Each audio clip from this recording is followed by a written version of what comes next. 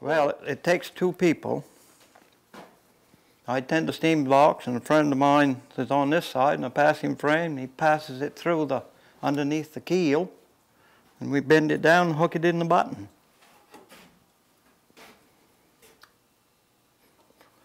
Hooks right in the button. Put them through and twist them. Put a clamp on the one that has a lot of twist. And after you clamp it, take it out of the thing and give it a little extra twist and put it back in. Well, I don't rivet until I take the boat off.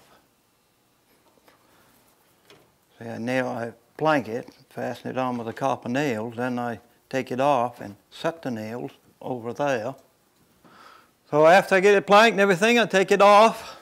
If I'm more alone, I hook that apparatus up. Watch the dust.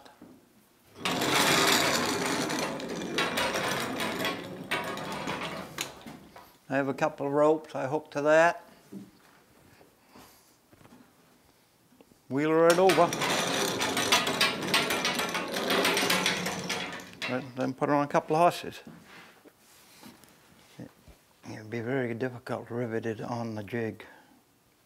Start to finish, set the nails, put all the burrs on, which incidentally is about 1100. Put all the burrs on, cut them off, and rivet it up. It probably takes us 6-7 hours. Now this is where I'm giving my secrets away.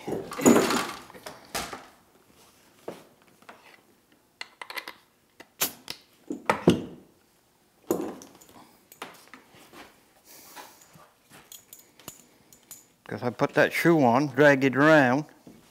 That's the valve.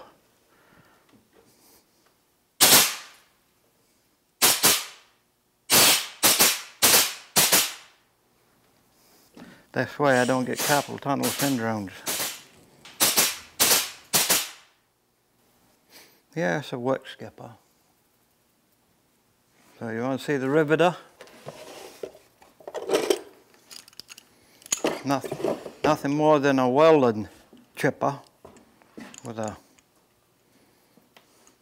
built-over tool that heads up the nail, peens it over. Takes the place of a ball peen hammer. That's a welding chipper. They have a tool goes in there to chip the slag off in welding. That's what it was originally built for. I built the tool over.